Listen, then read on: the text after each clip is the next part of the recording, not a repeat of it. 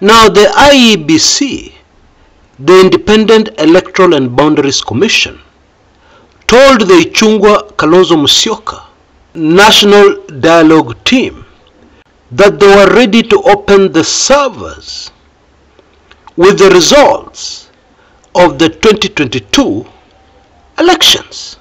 Yeah, of course, including the presidential elections. This has caused a lot of excitement amongst Azimio supporters. Finally, the servers are being opened. But I am sorry to blow your bubble. Don't pop the champagne yet. Don't start celebrating yet. Indeed, there's bound to be a lot of disappointment when those servers are opened. Yeah, indeed, we have been here before. Let's break it down. How many servers does the IEBC have? Can you guess the number? There are actually 8. Nane. Now already there's suspicion there. Why would the IEBC need so many servers? Tell me. Why? Can we speculate that the reason was to play dodgy games? Yeah. For the government to play dodgy games through the intelligence community when they want a certain candidate to go through and they don't want another candidate. That is what would be forced to assume. But of course you are free to give me another possible answer to that question. 8 servers. Hizo zote za nini? But now here is where the real deal is. In 2017, the servers with those presidential elections were located in France. Remember that? And that is not all. In 2017, the Supreme Court, Justice David Maraga's Supreme Court, ordered the IEBC to open the servers. And do you know what the IEBC did? They opened the servers, all right, but they opened only one. And so the narrative amongst Jubilee politicians, we have opened the servers. What is Raila talking about? Tumefungua server. Now many Kenyans would swallow that story, hook, line and sinker. After all, we are not all technical. Not many people understand even what a server is. Now in 2017, the Supreme Court, of course, acknowledged that actually IEBC had not fully obeyed that court order. They had only opened one server, one. And indeed, this was one of the reasons why Maraga's Supreme Court nullified the election of President Uhuru Kenyatta, quite rightly emphasizing the legal fact, according to our constitution, that what is really important with an election are not the physical results, but the process. Okay? And the process, of course, involves the servers. Now, guess what? In 2022, the same trick was used. Okay? The Supreme Court ordered the servers to be opened. And only one server, once again, was opened. And of course, our Supreme Court ignored that very important piece of evidence that suggested that there was some dodgy things happening. And instead they gave us a verdict that the elections were okay. This time the process didn't matter. And in a ruling that will be etched on the minds of Kenyans for years, decades, it will still be talked about many decades from today.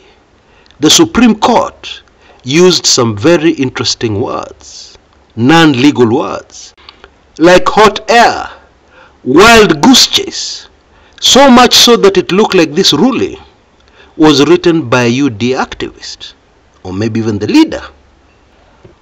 And so with that background, you cannot blame most of us analysts for being very skeptical at this breaking news, this news that is supposed to be exciting, that the IEBC is finally opening the servers.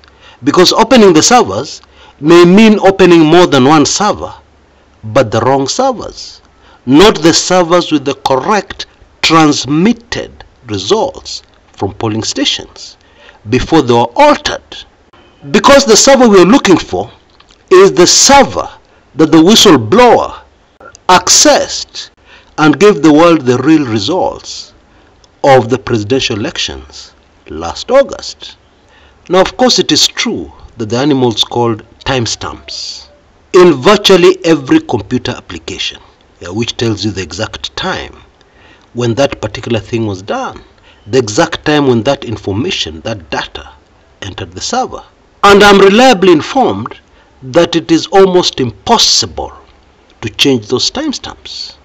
It's virtually impossible. And what that means is that it would not be in the interests of the Kenya Kwanza government to open the real server.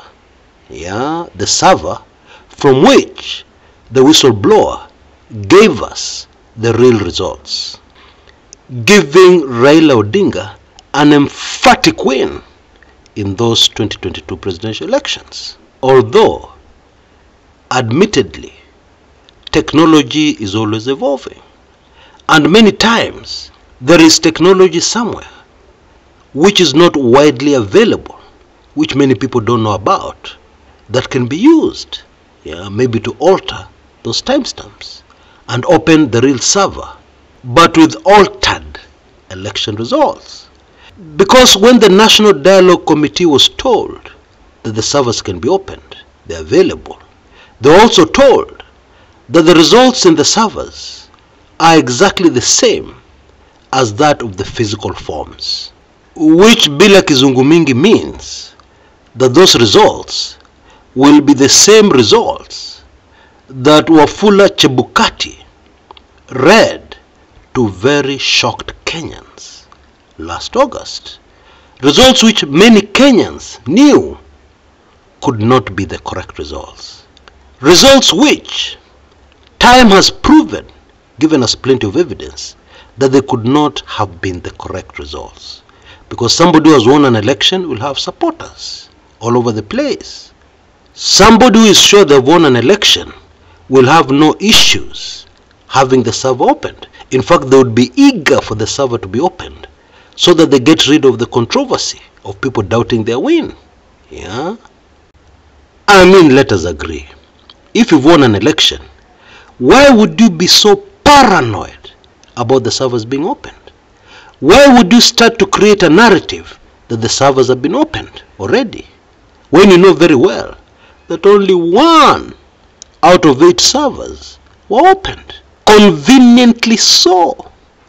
Why would you behave like that if you have really won the elections? Does that make sense to you? But there is yet another party who would not like the real results of our last presidential elections revealed. They wouldn't. And of course, this is the IEBC. Because if that were to happen, it would mean that some officers at the IEBC would have to face legal consequences. Because people would want to know who messed around with those results, who was responsible for changing those results, because that is criminal. And therefore both the government and the IEBC would not be interested in having the real results finally given to Kenyans. And this is yet another reason why hearing somebody from the IEBC confidently saying that the servers are going to be opened should make somebody who knows all these facts very skeptical. It would be very difficult to believe that the IEBC officials would want to get themselves into trouble, because that's exactly what would happen if the real results are revealed. Now, I had somebody ask the question, let us do a bit of daydreaming. What would happen if the real results are revealed and it is discovered that the loser was actually announced the winner and the winner was announced the loser? What would happen next? Would the country need to go back to elections? Actually, no. If the new results were to be certified, all that would happen is that the earlier issued winner's document would be cancelled and a new one drawn up, indicating the rightful winner. And then that rightful winner would assume office. Very simple. But let us come back down to earth. This big announcement that the server will be opened, finally, after many months of saying, no, we're not opening the server, the government telling the people. The reason why this news has not excited the people who should be excited is because they're suspicious. It is because they believe, due to the reasons we have already discussed in this video, that opening the servers will mean everything else but producing the real results of those elections.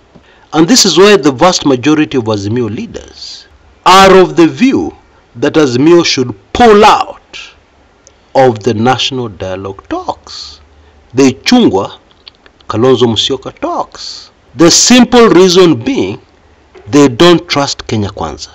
They don't trust UDA. They don't trust the IEBC, which is very sad. How do you run a country without trust? How do you run an electoral body without trust? At some point, a vast majority of the people will no longer be interested in voting. Because what's the point? You go and vote, you make the effort to vote, only to get results that are fake.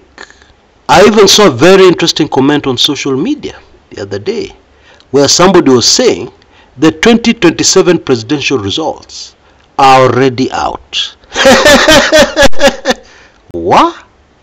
Yani we're in the year 2023, but the election results of the future, 2027, are already out. We already know who the winner is. Hey, then in politics, where things change so fast, where things are so unpredictable, they said we already have the 2027 presidential election results. And based on what has happened in the past, the games that have been played with servers, it is not very easy to shoot down such an opinion. It isn't, based on what we've been through. Anyway, let us wait and see how this plays out. But at least now we have the facts about the servers, and therefore most of us will know what to look out for. Very quickly before I go, I'm reminding you once again of my landmark documentary on how to survive a dead economy and how to even prosper in a dead economy. Very valuable tips. And today the price has been reduced to only $29, $2,900, as we do the last few days of this promotion. Therefore rush and get it. As I've said in previous videos, I believe this information will make a huge difference for where we're going. Until next time, this is Kshs, Kumekucha.